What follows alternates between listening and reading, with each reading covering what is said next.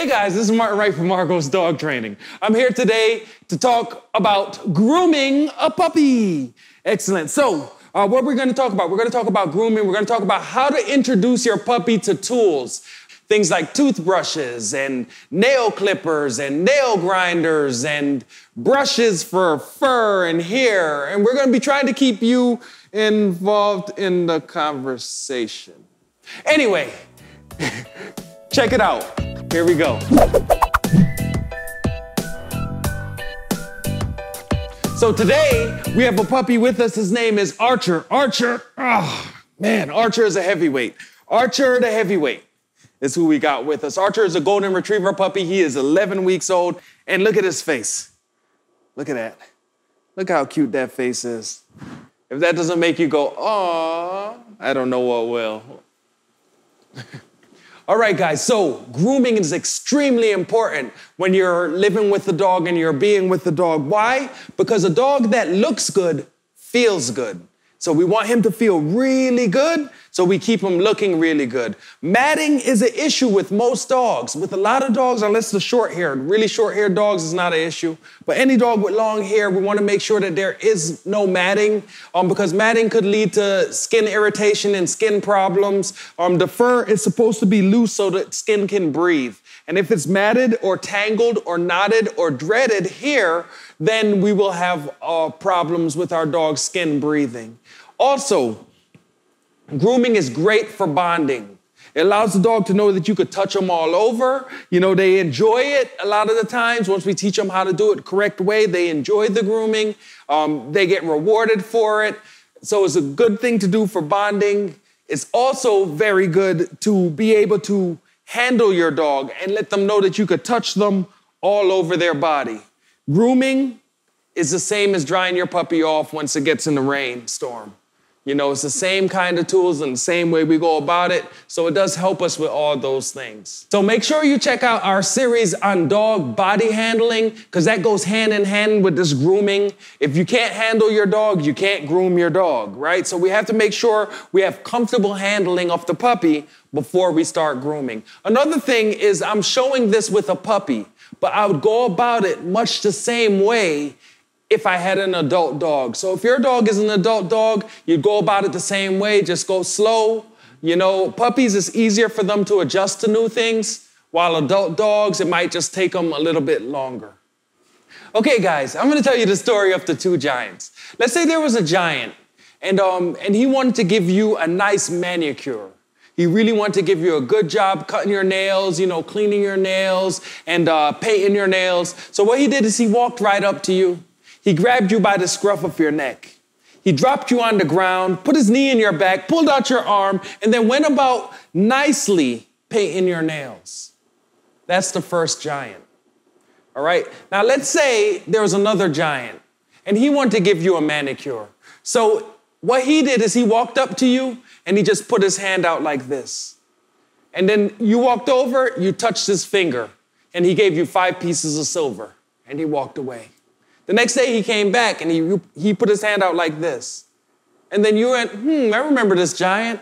You got a little excited and you touched his finger again and he gave you 5 pieces of silver and he walked away. Then the third day he came over and as soon as you seen him, you're like, "Oh, giant." So he put his hand out. You touched his hand, he gave you silver. But then he rubbed your hand a little bit. And then he took out his paintbrush. He saw that you were nervous. He gave you some more silver. Then he walked away. Next day he came by, he put out his hand, he took out his paintbrush, you were a lot more comfortable, so he painted your nail, he cleaned your nail, and then he gave you an excellent job with a manicure. Which giant would you rather? That is a story that just outlines the point of how we want to handle our dog as we're grooming them. We use the least amount of force possible. Sure, I could just grab this puppy and I could by force cut his nails. I could by force brush the puppy. I could by force brush his teeth. But that is not the way that I want to handle a puppy. I want to teach the puppy that the things that I want to do are really rewarding for them to want to do as well. I want to teach them that what I want to do when I want to clip your nails, that's going to be a good time. It's going to be fun for you, as much fun for you as possible. Be the second giant. Go out of your way to reward your puppy when they're doing new things. It's gonna help them. Same thing is true with an older dog. Make sure you go out of your way to reward them for trying new things. Okay, guys, so first thing I'm gonna talk about is giving your puppy a bath. As you can see, I don't have a bathtub here, but there's a couple things I want you to go think about as you're preparing your puppy for a bath. One is that if you have a small puppy and if you're lucky enough to have an extra crate, a small crate, bring that in the bathroom with you when you're taking a shower. That way the puppy can hear the water run, could get the smell of the water, could see the steam and all those kind of things and get used to it before you put the puppy in the bath. Another thing that I recommend is putting the puppy in the bath with no water in it and then giving them a bunch of treats. That's also a good thing to do. Sometimes what I'll do is I'll put the puppy in and I'd already have water in. And all I'll do is I'll just pick the puppy up. I'd set the water before the puppy, before I brought the puppy into the bathroom. It would be in the tub already. I pick the puppy up and I gently put the puppy in like this. As soon as they hit the water, then I start giving food. All right, when I bathe the puppy, I make sure that I wet this part of the puppy first and I wash here. As soon as you wash your puppy's head, he's gonna shake. So I make the head last so that way I don't get everywhere wet or as least wet as possible.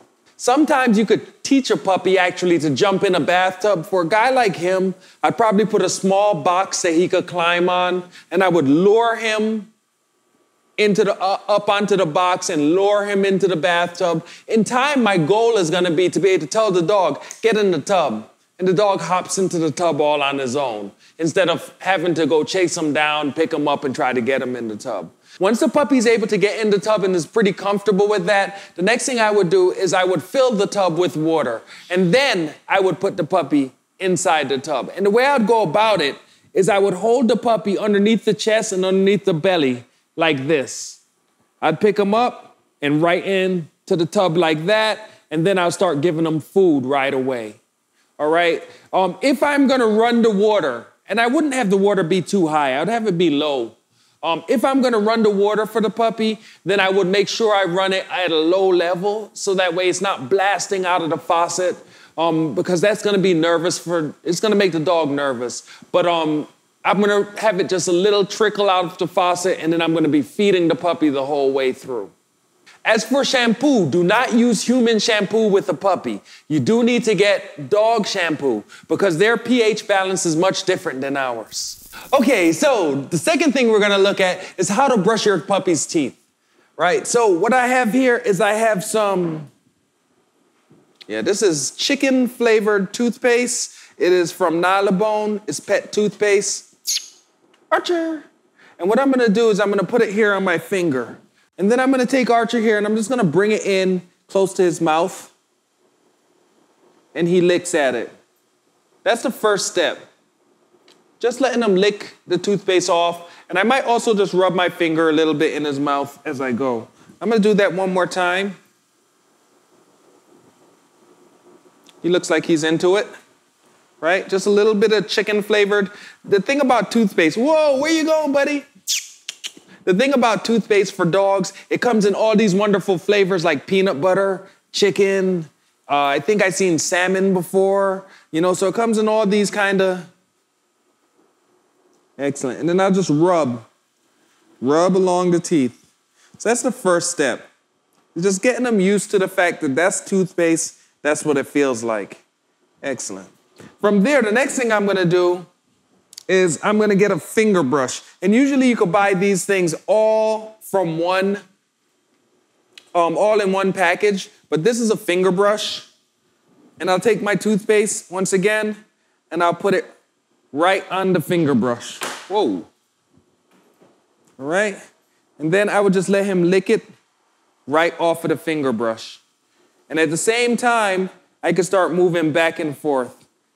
Sometimes you'll get a little bit of play bite in here, a little bit of biting on the finger brush, but the finger brush will help us not to feel too much of these razor sharp puppy teeth. Excellent, pups. Excellent. I get in here, I just lift his jowls. When we practice our handling exercises, it gives us the ability to be able to just lift the puppy's jowls and get in there and start brushing the teeth a bit.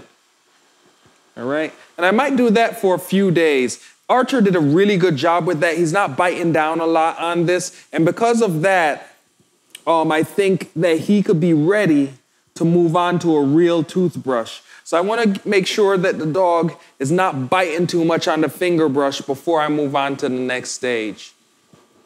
And the next stage is this,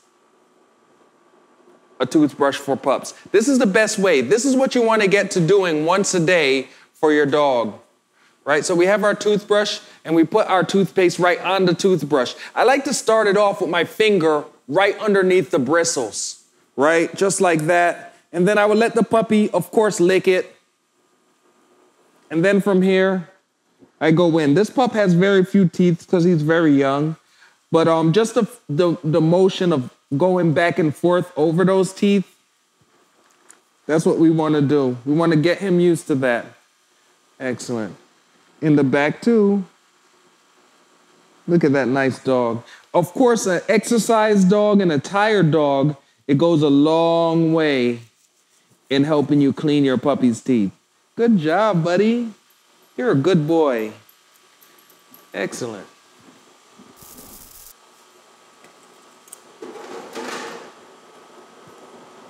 Okay, guys, so what I'm doing now is I'm just taking out some of the different grooming combs and brushes that are on the market.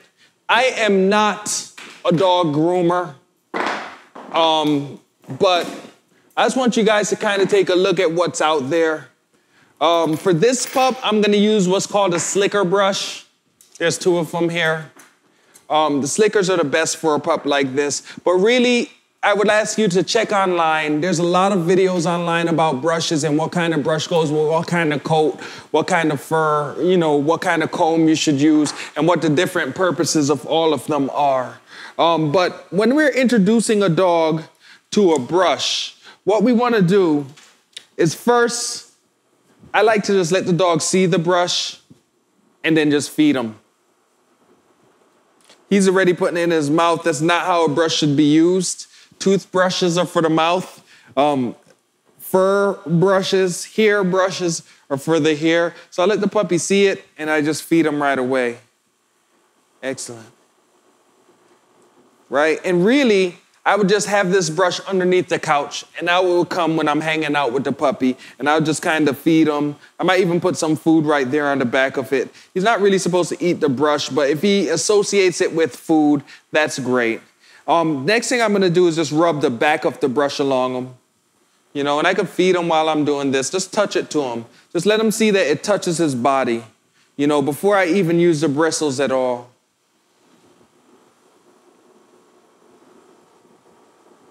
That kind of thing.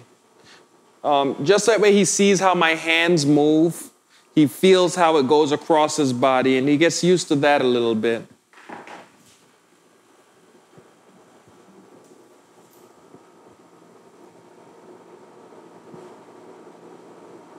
Excellent. And then the third part is starting to brush the dog. Now, I like to move the puppy into this position. I like this position. And I don't need to do much. That's all I need to do. In the beginning, you just need to just get a little bit. And then tomorrow I'll come back and I do a little bit more. I just do a little bit of this. He doesn't seem to mind. I'm not pushing hard into his fur.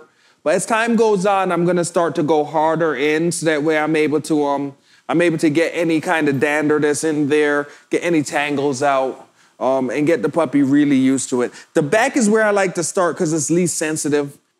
The back and the sides. From there, I could work right down the legs, the back legs, right? And then I could come up, I could get on the shoulders, the chest. I could get to the other shoulder here. I don't want to struggle or fight with the puppy at all. So if I sense that the dog is getting any way agitated, I'll put down my brush and I will go to my food. Ooh, look what I got. Ooh, look what I got. I got food. Excellent. I got food. Then after that, I'm going to check, of course, get on the back of the puppy's neck. Excellent. I'll flip the puppy's head Oh, gotta move in this position. And I could flip the puppy's head up and I could get right here underneath his neck. As gentle as I can at first, and then I get behind the ears. And then of course, I gotta get down here. The belly, under the arms, or the front appendages, I should say. And then of course, we have to get in here to the back appendages as well.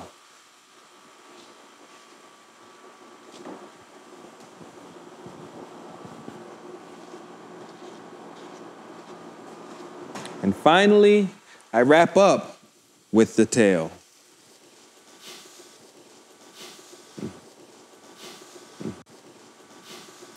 Okay, so now we're gonna talk about clipping the puppy's nails or grinding the puppy's nails using a Dremel. Before you do that, you should definitely check out our videos on puppy handling because that's gonna help you out a lot. We have to do that first. We have to first be able to handle the puppy before we can cut their nails, right? So I conditioned the puppy, and this guy Archer here, he's been to a few of our puppy kindergarten classes, but I conditioned the puppy first that I could touch his paws like this without the puppy yanking his paw back. If he's doing this, I can't cut his nails, right? So, because that's when you're gonna end up quicking the puppy accidentally. So I make sure, and quicking, by the way, is when we cut the quick, which is the blood vessel that runs inside the nail. I don't wanna cut that. So I wanna make sure that I could hold the puppy's paw and I could close, I could open, I could do all that.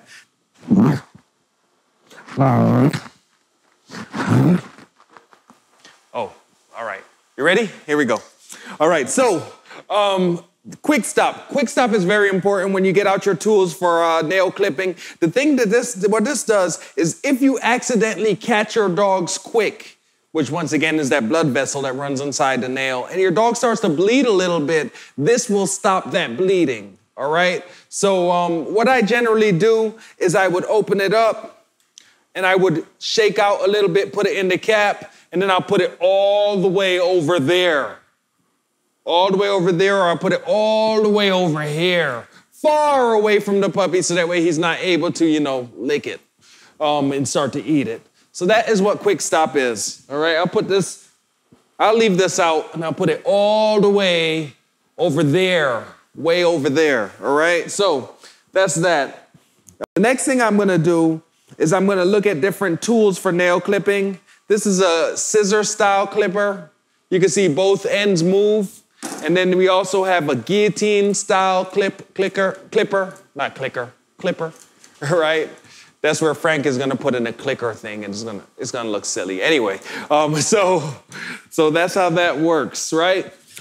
First thing I wanna do is I wanna just show the puppy this, let him sniff, put it down, and then I will give the puppy a treat.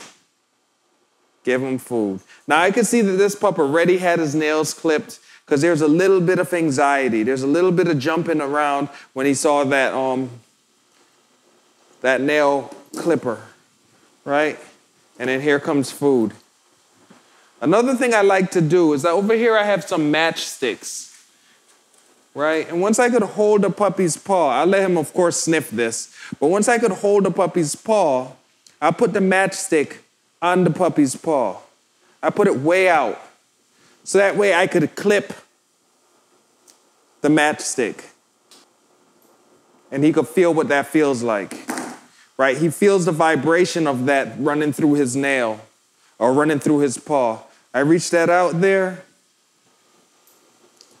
and then I gently just clip the matchstick.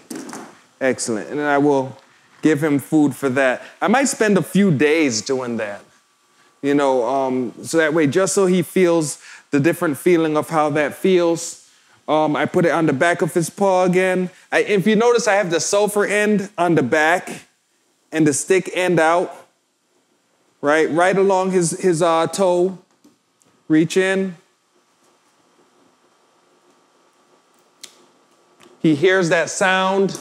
He feels the vibration of the matchstick being clipped. He doesn't feel anything else. And that starts to set him up, you know, to condition him to realize it's not a big deal. Once again, I put a bunch of food in here. So when we're clipping the nails, next thing I'm gonna do real quick is I'm gonna start to get him introduced to the nail grinder. I actually like grinders more than I like nail clippers for my own personal dogs. I use a Dremel. I have the cordless Dremel. You plug it in, it charges.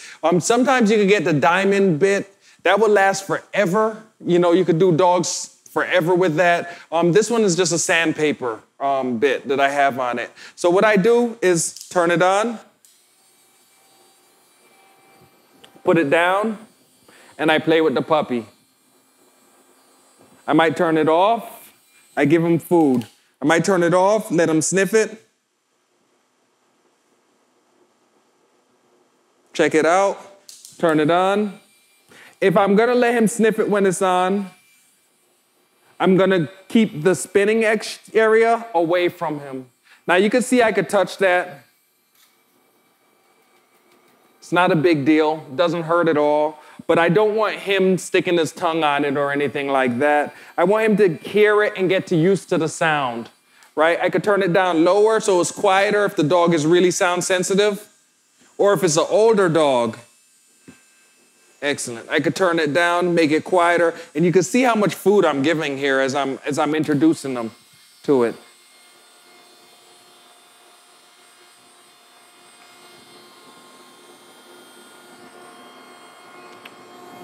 Lift the head a little bit, I'll touch it and just let him feel that vibration on his paw. Put it down, and here comes more food. All right. There you go. Lift his paw. He's being very, very kind. Now, this dog has been with us for a little while because we're shooting a video. So I would not go as long as I've been going with Archer here, with a regular puppy, with any other puppy. I'd only be a few seconds, 30 seconds at first, you know. But this is a little bit different of a situation for him. Good job. So I have this. Now, this is many days later. I would take this and put this on that.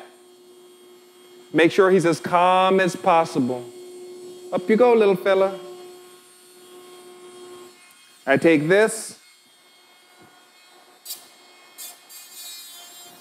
and I touch that to that. I put everything down and I give him food. Excellent. Right? And I continue that way until I'm grinding the nail of the puppy. Once again, when I'm grinding, I want to make sure that I can see where this color change happens, and where that color change happens is where I'm going to stop grinding, right? With this puppy, you could see through to the quick, right? You can see that there's a couple things going on with this nail. So really all I want to do is I want to clip. When I do clip, I want to clip the very end. You can see how this nail, like right here, is where I want to clip off, right? I don't want to be underneath there. And you can see the pink where the blood is flowing. I want to be on the white, on the gray part of the nail. All right? Excellent puppy. Very good dog. So I'm going to go ahead and reach in here and do a clip. Right there. There you go. So far we just did the front paws, and I just showed you how to condition the puppies to the front paws, clipping the nails and the grinder. We also, of course, have back paws that we have to take care of as well. And for that, I actually like a different position. I actually like this position.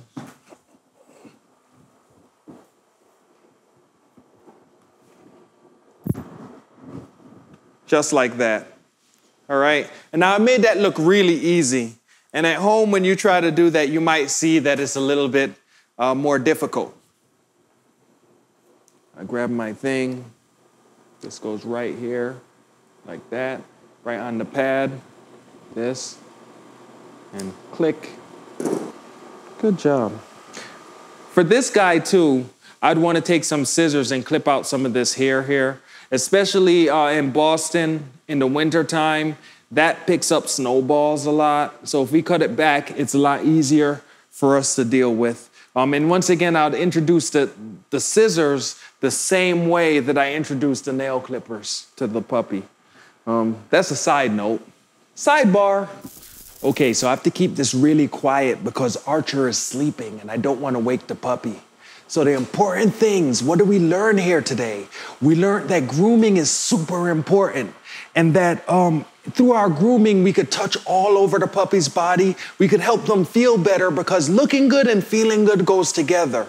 We've also talked about checking out the videos about handling so that way you could hold the puppy's paws and you could do the things you need to do for this grooming video.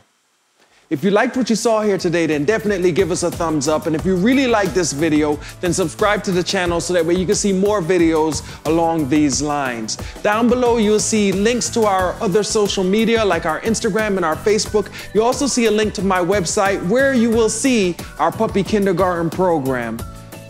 If you have any questions, definitely leave them in the comments below. And if you have started to groom your puppy and you have difficulty, leave that in the comments below as well. We'd love to hear from you and we'd love to be able to help you with your dog.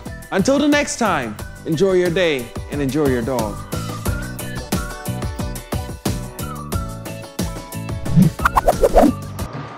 Get up here. Let's go. Let's go. Come be the star.